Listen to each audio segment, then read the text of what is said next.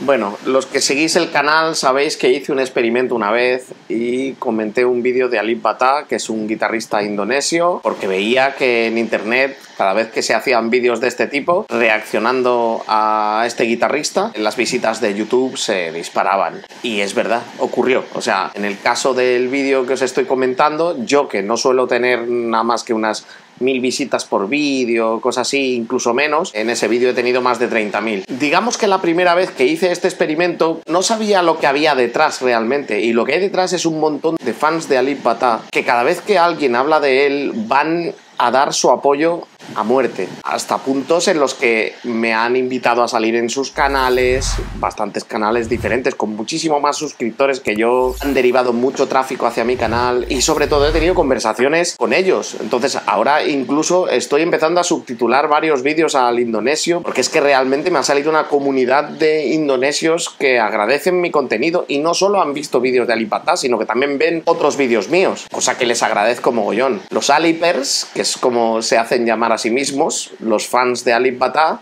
se dedican por el mundo a apoyar a todos aquellos que apoyamos el contenido de Alip Ba Ta. Es una pasada, ¿eh?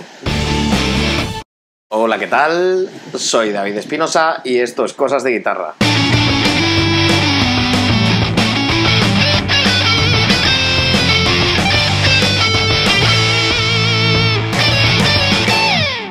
De vez en cuando haré alguna reacción a los vídeos de este hombre, porque es que encima toca muy bien, es lo que hay. Es más, en muchos comentarios tengo muchísimas peticiones de que vea otros vídeos de Alip Ba Ta por parte de mucha de la gente que le sigue, de que reaccione a ellos, claro. Y sobre todo me gustaría comentaros que me han estado hablando de que Alip Ba Ta es un camionero, un señor muy humilde, que además es muy tímido y que la gente no accede a él porque no es un tío que se deje ver en los medios y tal. O sea que encima es una persona muy interesante. Bueno, no me voy a enrollar más y vamos a empezar con el temita. Another Day, que es el tema que vamos a analizar hoy, es uno de los primeros temas que escuché de Dream Theater. A mí Dream Theater es una banda que me encanta. Quizás ahora lo que hacen no me gusta tanto como antes, pero aún así me gusta muchísimo y me siguen pareciendo una de las bandas más top que existen ahora mismo y que han existido jamás. La versión que se hace a Alip Ba Ta ya la he visto, o sea, voy a reaccionar, pero lo cierto es que ya he visto lo que hace.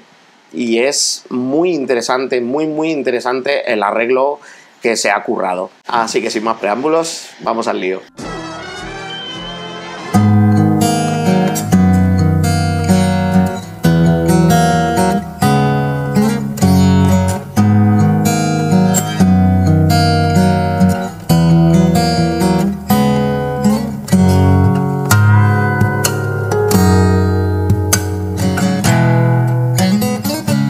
¿Os habéis fijado en lo que ha hecho? La verdad que mola un montón. Ha aprovechado justo antes de la cejuela, pulsando para que se tense la cuerda, y de esa manera ha conseguido ese efecto imitando al saxofón, que es el instrumento real que hace la parte de la introducción. Ahora mismo estamos en la estrofa.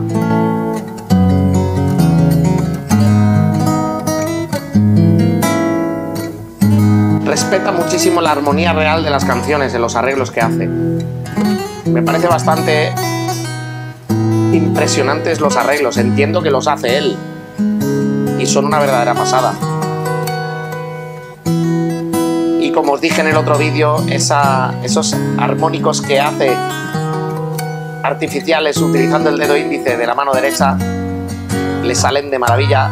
Los hace con una soltura increíble. Aquí ha vuelto a hacer lo que os comentaba.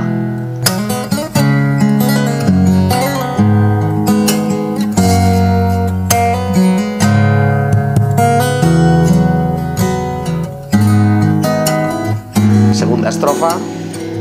Como veis, el vídeo es muy austero. Los pequeños defectillos que tiene, que son mínimos, no los corta, da igual. Está grabado de una manera muy simple, una cosa muy directa, muy sin editar.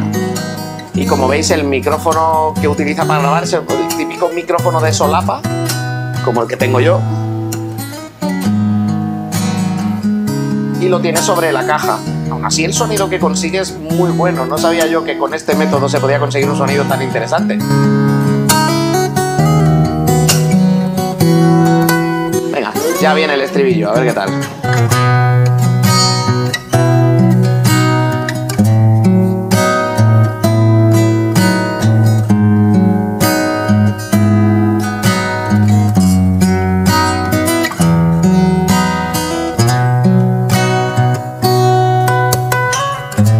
Es exagerado lo bien que marca los armónicos artificiales aquí, ¿eh?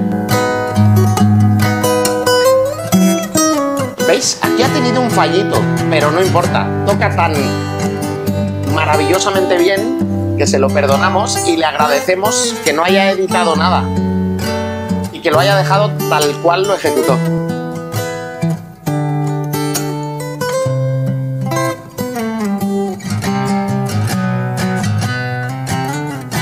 La parte C, aquí, la parte instrumental. A ver el solo, a ver qué tal.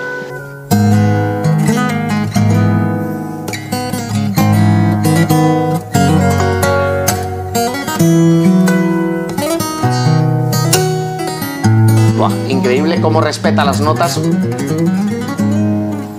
manteniendo además la armonía por debajo, ¿eh? Eso es muy complicado.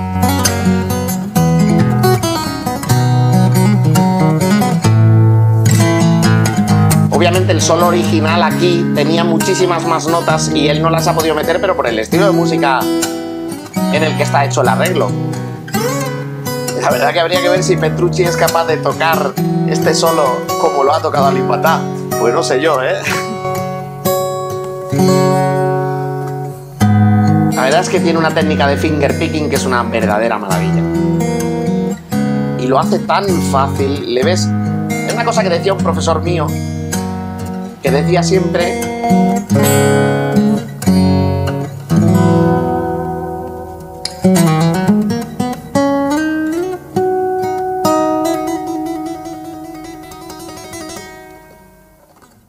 fuera de maravilla.